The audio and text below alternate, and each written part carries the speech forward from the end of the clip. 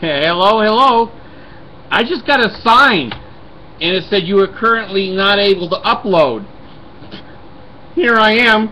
The Danites are striking. You know, I'm running down the cities here of streets of Salt Lake, and the old people are throwing their canes, their oxygen tanks, and their teeth at me for my video on the senior center. Well, here we go again. Here we go again. Desert News, the political arm of the Mormon Church. It calls itself a newspaper, but Dracula called himself a blood donor. What you say and what you do are two different things. Some talk the talk. Some of us walk the walk. Anyway, the Desert News, take a look down there. I made a link for you so the Mormons can't say, oh, he just made it up.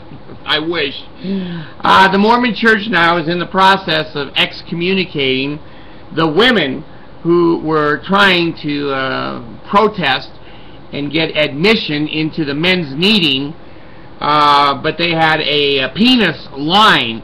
And as you went into the conference at the Mormon Tabernacle there, you pulled out your penis, and if you had one, you were in. You were able to go in. Well, the girls got there, pulled up their dress, and a couple of the high priests said, we volunteered to make sure it's only men.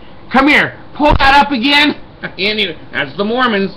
So she's being vocal, and she is asking to be treated fairly.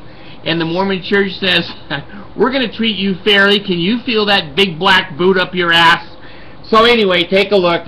I'm old. I remember Sonia Johnson was her name back in the 70s when the Equal Rights Amendment was coming out, and the Mormon Church was forced to allow women equal pay and equal access in sports and in federal government monies. Well, anyway, a long story short, the Mormon Church has been excommunicating people asking for their rights and protesting and trying to make the Mormon Church a better place to be.